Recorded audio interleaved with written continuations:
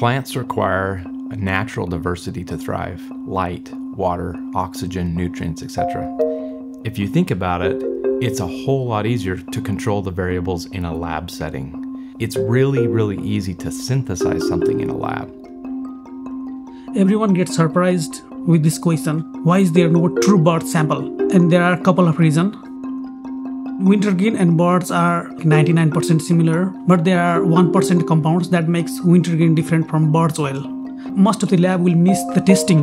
They will only look for methyl salicylate molecules on birch oil, and which is the same in wintergreen. So most of the lab fails on testing pure birch oil. Last year, we did market survey for birch oil.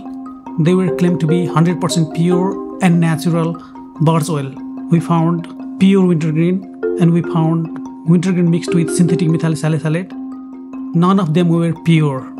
None of them even had 1 drop of birch oil.